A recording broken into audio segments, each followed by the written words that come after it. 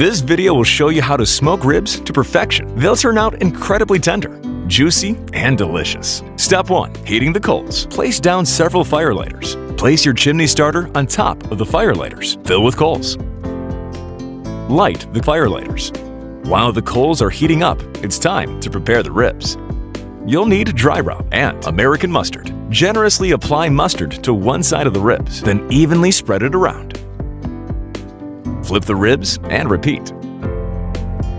Then open up your dry rub and once again apply a generous amount to the ribs. Ensure it's fully covered. Flip and repeat.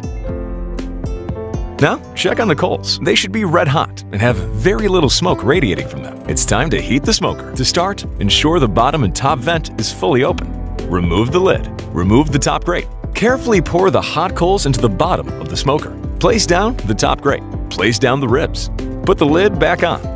When it comes to smoking ribs, it's incredibly important that you get the temperature right. For pork ribs, I recommend heating the smoker to 135 degrees Celsius. That's 275 degrees Fahrenheit. That's getting too hot. Close the bottom vent. The temperature is still rising. That's still way too hot. Remove coals. That's still too hot. Remove more coals. That's still too hot. Remove more coals. That's still too hot. Remove more coals. That's not hot enough. Add coals. That's too hot. Remove more coals. That's not hot enough. Add coals. That's too hot. Remove coals. That's still too hot. Remove more coals. Too cold. Too hot. Too cold. Too hot, too cold, too hot, too cold, too hot, too cold, too hot, too cold, too hot, too cold, too cold, too cold, too cold. Good enough. On top of the coals, place down 3 blocks of cherry wood. Good enough.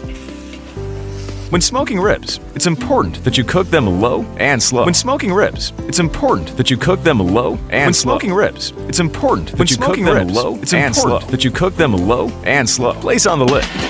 Smoke the ribs for 2 hours. After 2 hours, remove the ribs from the smoker. It's time to wrap the ribs. Place down aluminum foil, brown sugar, butter, drizzle with honey. Place the ribs meat side down. Wrap them up. Return to the smoker for an additional hour. After an hour, remove the wrapped ribs. Unwrap them. Remove the aluminum foil. Remove the aluminum foil. Good enough. Apply a generous amount of barbecue sauce to the ribs. Evenly spread it around.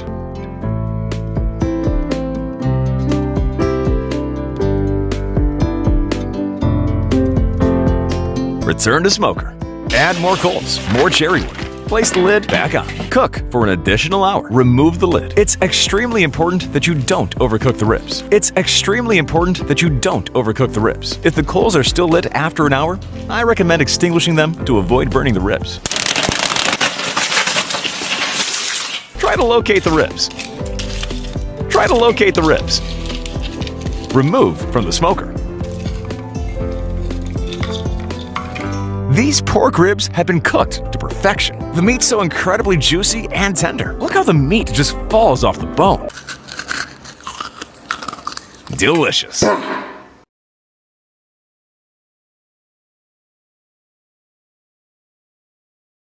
On top of the tray, apply a generous amount of pizza sauce to the pizza base. Evenly spread it around. Ensure all areas of the pizza base are covered. Now it's time to add the toppings. Pepperoni, ham, bacon, mushroom, capsicum, onion, anchovies, spinach, pineapple. No, don't add pineapple. Remove the pineapple.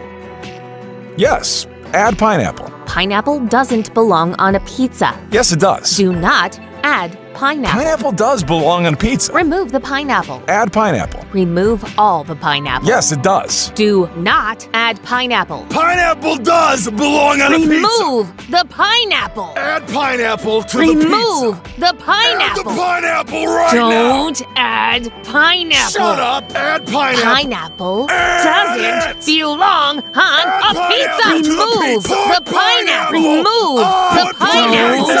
Why don't you go f yourself? What the did you just say to me? I told you to go yourself. Pineapple doesn't belong on a pizza! Say it again. See what happens. Pineapple doesn't... Say it again. Pineapple doesn't...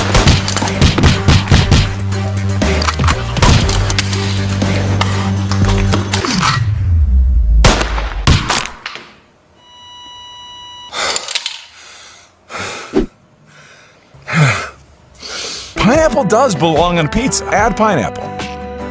Add pineapple. Add pineapple. Add crushed pineapple.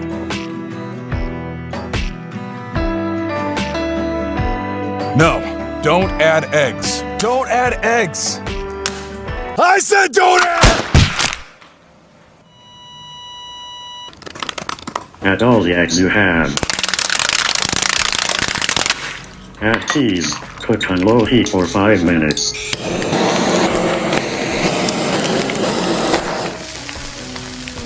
Serve and enjoy.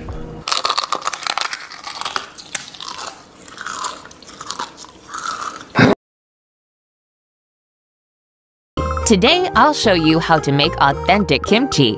This homemade kimchi is incredibly delicious and easy to make. Simply follow the step-by-step instructions and you'll make the best kimchi you've ever had.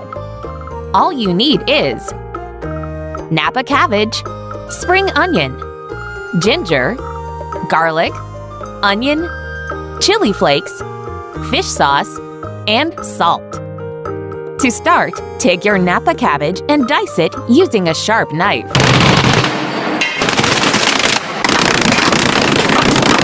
Transfer to a large bowl. Fill with water. Now you need to add salt. Mix it thoroughly together.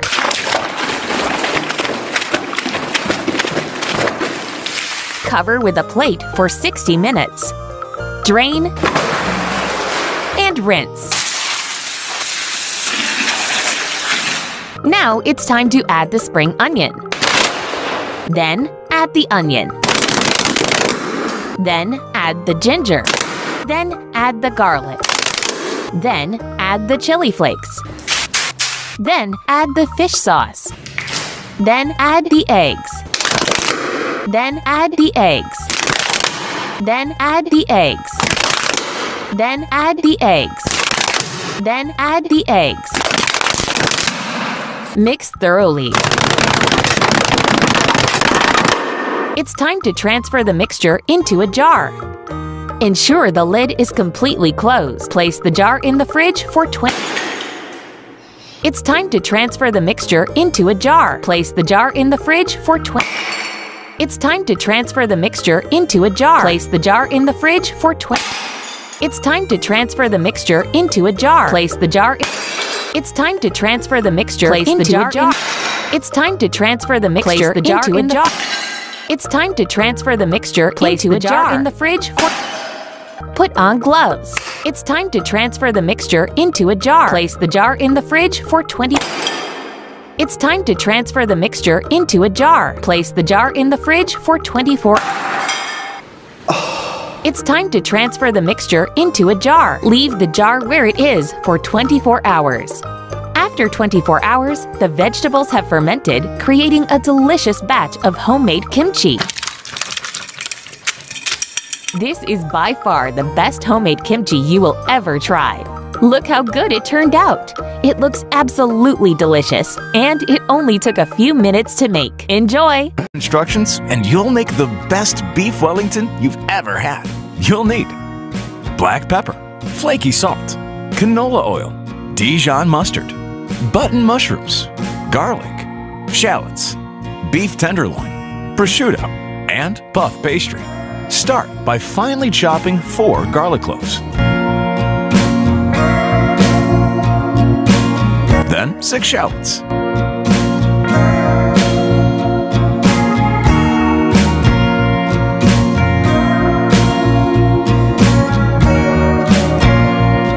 And finally, 600 grams of button mushrooms.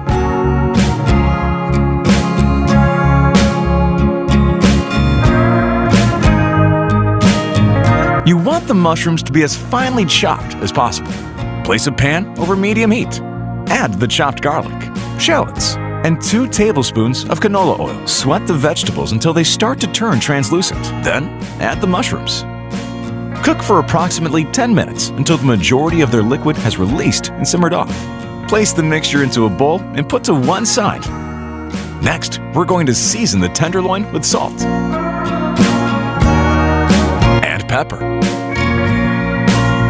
Ensure both sides are thoroughly covered. Next, add a generous amount of canola oil into a pan. Bring to high heat. Then sear the tenderloin on all sides for a couple of minutes. Ensure you sear both ends too. Remove from heat and immediately cover completely with Dijon mustard. It's important to do this while it's still hot. This ensures that the mustard flavor is fully absorbed into the meat. Next, you're going to need your prosciutto, puff pastry, and mushroom mix. Before you start crafting the beef Wellington, you're going to need to tenderize the meat.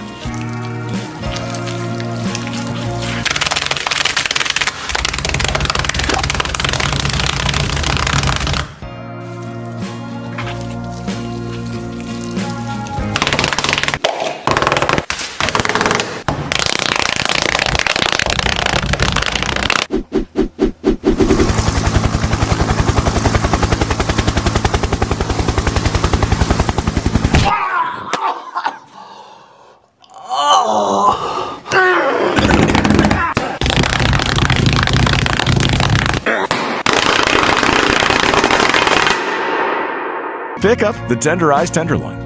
Now it's time to craft the beef Wellington. Place down your puff pastry. Layer on the prosciutto. Evenly spread the mushroom mix. Gently place down your beef at the base. Now you're going to need some egg wash.